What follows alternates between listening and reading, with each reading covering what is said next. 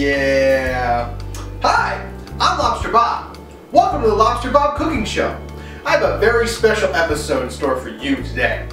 Now, when I'm out and about, you know what I like to do? I like to eat sandwiches. Breakfast, lunch, dinner, it doesn't matter. There's always room for a sandwich. Now, today we're gonna make a beautiful sandwich. Can you guess what that sandwich is? No, you can't, because you're stupid. I am making a Reuben, but not just any Reuben. I'm gonna put a magical spin on it. I'm gonna be making a tangy apple coleslaw. Now, most people like to put sauerkraut on their Reuben. I'm gonna put the coleslaw on the Reuben. And not only am I gonna use some beautiful pastrami, which we're gonna heat up in the cast iron skillet, we are also gonna heat up some fresh roast beef in the cast iron skillet as well. And melt some nice Swiss on top of that. You know, it's gonna be delightful. I'm lactating.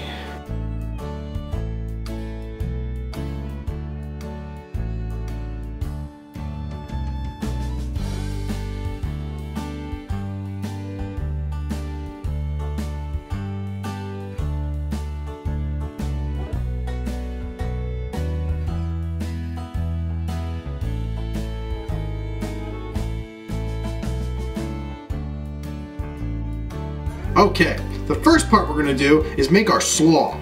It's got three main ingredients: cabbage, apples, and carrots. Okay, so what we're going to do first is we're going to grate our Granny Smith apples and our carrots. So get yourself a grater and either get yourself a large carrot or two medium-sized carrots. You're going to get the side with the big holes and you're going to just start grating. Grate that all the way down to nothing. You just take your hand and just go like this.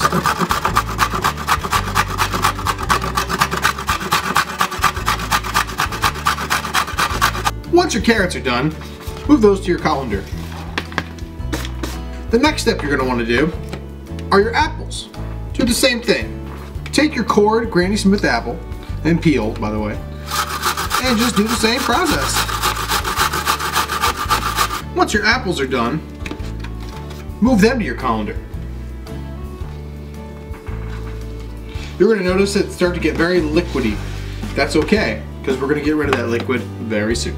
So, you want to get your head of cabbage.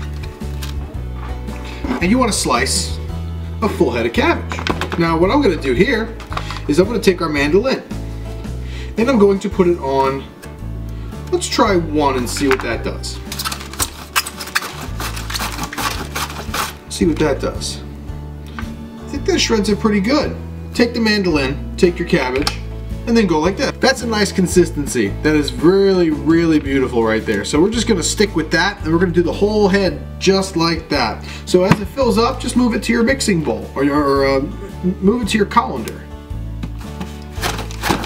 And just to give the coleslaw a little bit of color, I'm only gonna do a little bit of red cabbage. The recipe doesn't call for red cabbage, but I like red cabbage, and I'm just going to put a little bit of that in there just for some color. So we're done. We have everything here in our bowl, or in our colander. Okay, I've transferred everything from the colander to a mixing bowl because I want to take some sugar, about a tablespoon, and I want to coat that whole mixture of the carrots and the apples and the cabbage with a little bit of sugar. And then I want to take some kosher salt and sprinkle kosher salt on there. And then I want to give it a toss and let it sit for 5 minutes. What this does is it purges the cabbage of its moisture, but still leaves it crispy. So if I could find my tongs, there we go. So give it a nice toss. Very nice. Oh yeah. Real men use tongs. There we go. Make sure you're gonna get all that sugar and all that salt all down at the bottom. Yeah, if you see any of the cores from the cabbage, just take those out. It happens. Get that red cabbage spread around nice. Use tongs. If you're a man, use your hands. if you're a beast. Nothing wrong with using your hands. Oops, making a mess.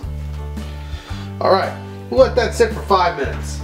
Now that the cabbage's been sitting for 5 minutes, you're gonna wanna thoroughly run that through a colander with cold water. All right, so we're gonna do this nice and slow. All right, you wanna get everything. That's what I'm talking about. Oh yeah.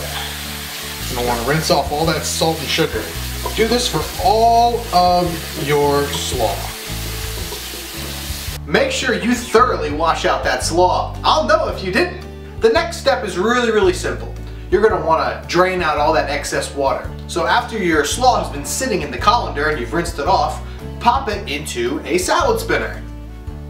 Okay, you're not gonna be able to do all of it unless you have a huge salad spinner, so just move what you can into the salad spinner. Then place your salad spinning lid on top of it and go to town. This is gonna get all the water out.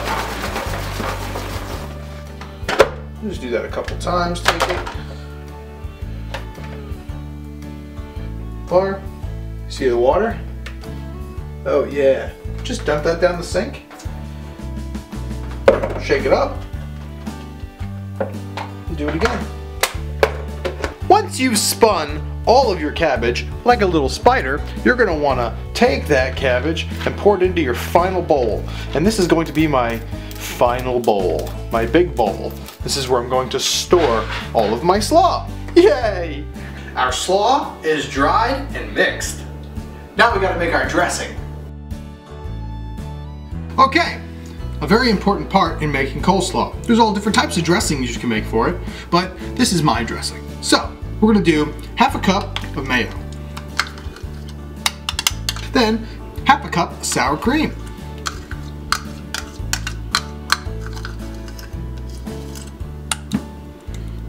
Delightful. Then, we're gonna do a third of a cup of apple cider vinegar. Then we're gonna do 3 tablespoons of sugar. 1, 2,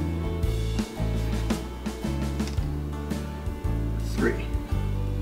3 tablespoons of honey.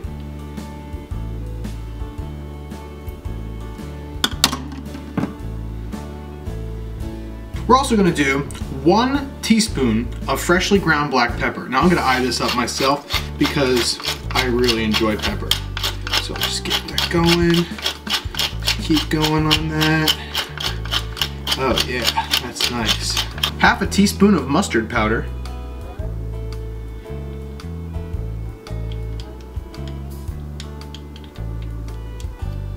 Then half a teaspoon of poppy seed. Then you're gonna whisk all of that together.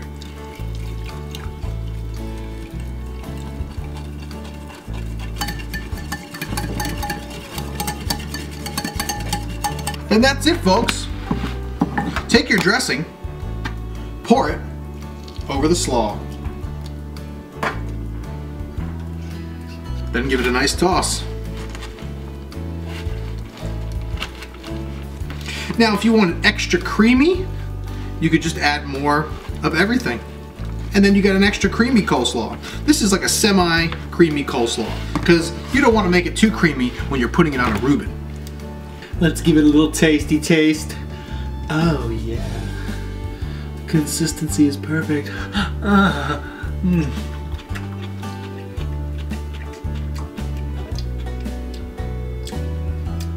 That's a tangy slaw. Folks, once the slaw is done, there really isn't much to it after that, okay? This part is my favorite part. It's a part that touches my soul, my deep, succulent soul. I'm pretty sure my soul is made of beef. Now, I'm gonna throw this pastrami on the cast iron skillet, along with this roast beef. Oh. See, See, we're gonna wait for that pan to get nice and hot, and then we're gonna take the meat, we're gonna put it on, and we're gonna make it steamy and steamy. And then we're gonna put it on some rye bread, and then we're gonna put some cheese on it and some Russian dressing, pop it in the toaster oven, and voila, finito. I am so excited! Now that the cast iron skillet is nice and hot, we're gonna add that roast beef. Oh, do you hear that sizzle? Yeah, you do. Oh, God, yes. Yes. Now the roast beef is a little dry, so just add a little bit of water to hydrate that bitch. Oh, yeah. Oh, yeah.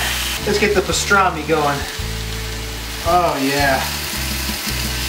Oh, yeah. Pastrami's nice and moist. It's seasoned to perfection. I only use imported brands or Force Head. And then we're just gonna cook this until it shrivels up and gets beautiful on the inside. I love handling meat. Deep, succulent meat. Reuben.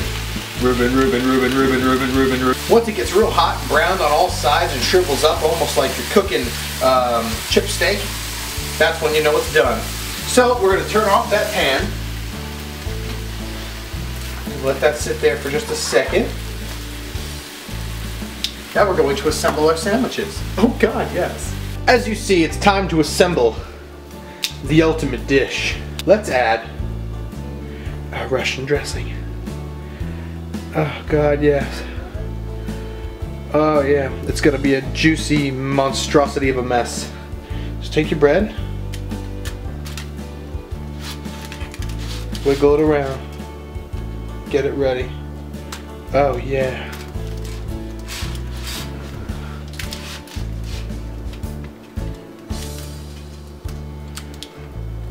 Oh yes, that is what I'm talking about. Let's lather on our meat. First the roast beef.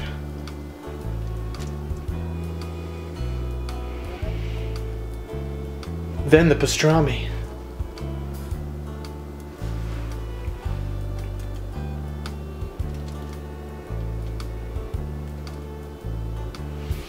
Is it too much for you now? I don't think so.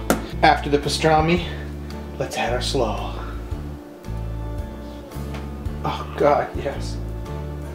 I don't care how messy it is perfect in every way. Then, the final touch, you add your Swiss. And then, you put the other piece of bread back on top, and you press.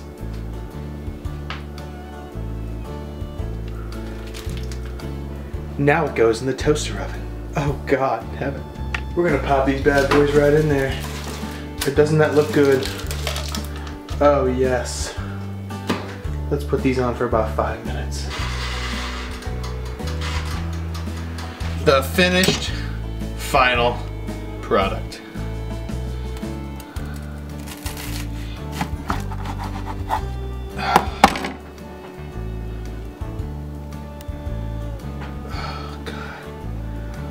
Look at it.